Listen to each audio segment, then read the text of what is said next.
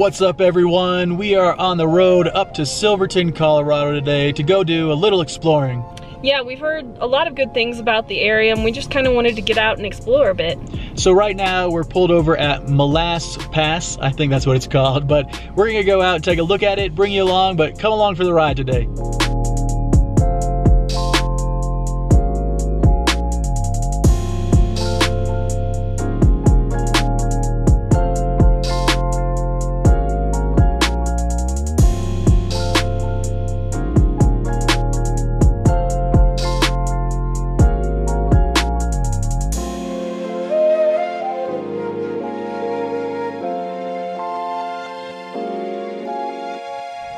What's up, guys? We just got here to Silverton and got out and are walking around, and it's a really cute town here. It reminds us a lot of Deadwood, an old mining town. Deadwood was in South Dakota, but here we're at about, I think, 8,000 or 9,000 feet, so the elevation's a big difference and it feels great. The fall leaves are changing, so we look forward to just roaming around.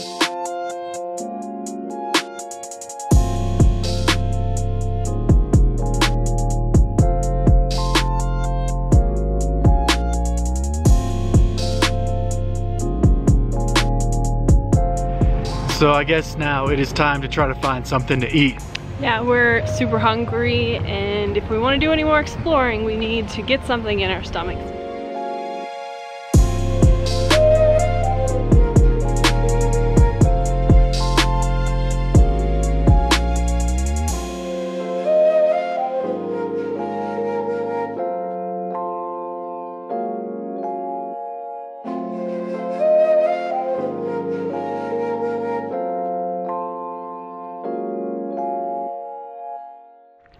That was an amazing pizza for lunch. It was so good. We highly recommend Avalanche if you're in Silverton and you want a bite to eat.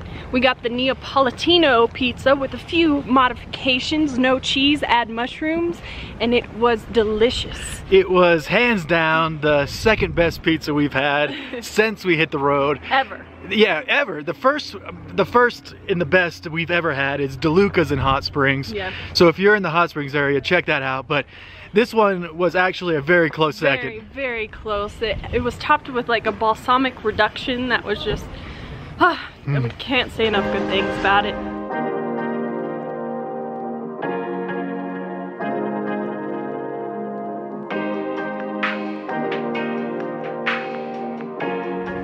Alright, since I started running every day, I've been splurging a little more with sugar, and we just went into the shop to get some postcards. Ended up with no postcards, but some peanut butter and chocolate fudge. Just an 1/8 of a pound. I'll probably eat it in 2 sittings.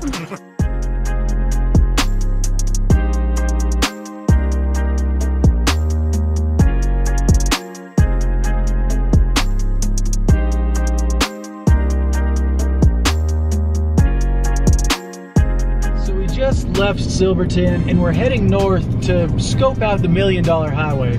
Yeah, we are on part of it now, actually, and it lives up to its name. It is beautiful.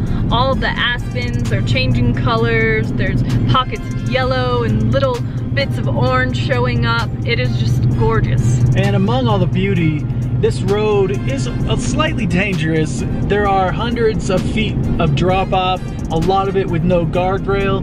So we haven't taken the RV up here yet. Today is kind of like a tourist day for us, but also a day to scope out this road to see if it's something that we even want to try with the RV. What do you think about it?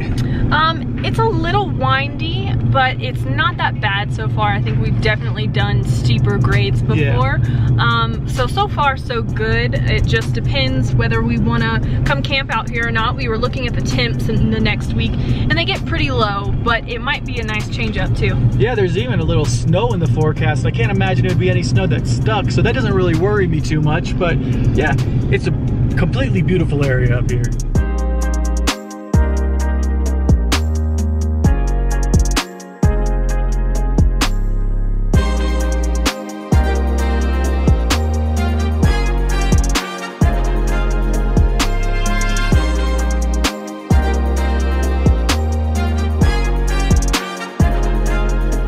We had to pull over on the side of the road. It was just too beautiful not to.